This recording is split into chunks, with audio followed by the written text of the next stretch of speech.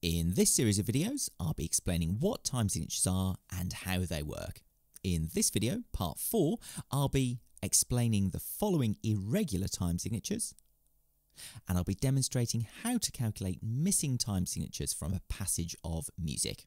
In part 2, I discussed how to calculate whether a time signature was simple or compound, and whether it was tuple, triple or quadruple. It's not quite that straightforward with irregular time signatures. Let's have a look at 5/8 to start with. As you're watching this video, which is part 4 of the series of videos, you should now be able to look at this time signature and immediately be able to identify that it means 5 quaver beats per bar. However, how many pulses are there in each bar? Well, there's actually 2, but they are not the same in length. A bar in 5/8 can either be a crotchet pulse followed by a dotted crotchet, or the other way around. Whichever way around they are placed, the bar will still equal 5 quavers, but because the crotchet can be split into 2 equal parts, which would indicate simple time, and the dotted crotchet into 3 equal parts, normally compound time, it's absolutely impossible to state whether the time signature is compound or simple. It's for this reason that this type of time signature is called irregular, or sometimes it's called uneven or asymmetrical. Each bar contains both simple and compound divisions of the pulse. Staying with 5/8 for the moment, it's important to note that the pulse is either crotchet, then dotted crotchet, or the other way around. It can never be quaver, crotchet, crotchet, or any other combination of these notes, even though each of these examples equals 5 quavers per bar. Even in irregular time signatures, there will always be a pulse, and each pulse must split into a combination of 2s and 3s. The lone quaver is not allowed as a result. Even though 5/8 is an irregular time signature, and therefore not simple or compound, is it tuple, triple or quadruple? Well, it's actually none of them.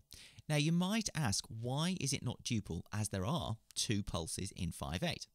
Well, it's because each pulse is not equal. Calling 5/8 tuple would suggest 2 equal beats. It is therefore a quintuple time signature, quintuple meaning 5. I'll add this name to the time signatures at the top of the screen. Let's look at another quintuple time signature, 5/4, which has 5 crotchet beats per bar.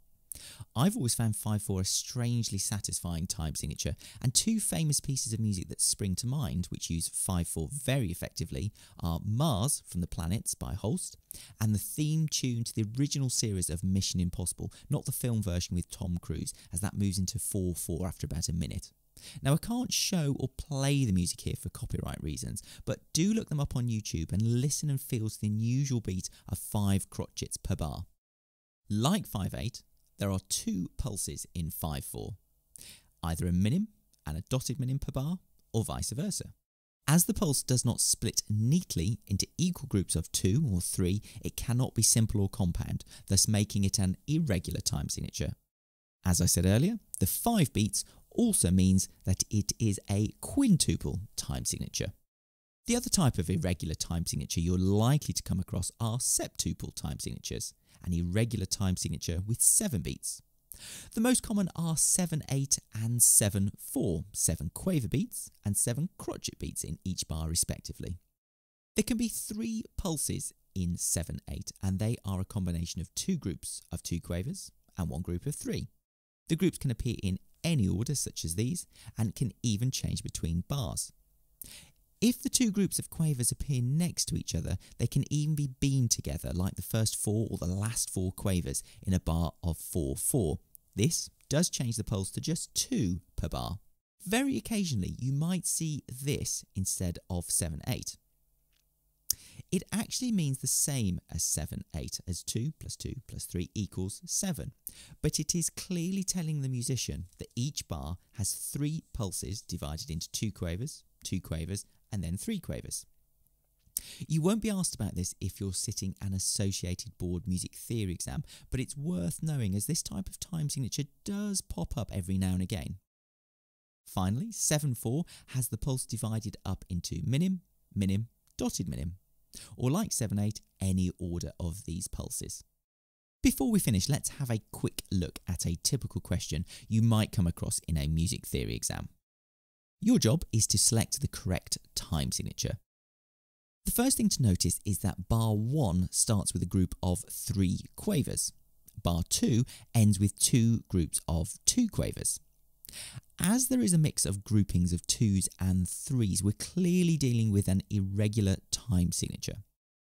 If we count it in crotchets, so assuming that the time signature has a 4 at the bottom, bar 1 has a value of 3.5. Therefore, we're clearly not supposed to be dealing and counting in crotchets, because remember, the top number has to be a whole number.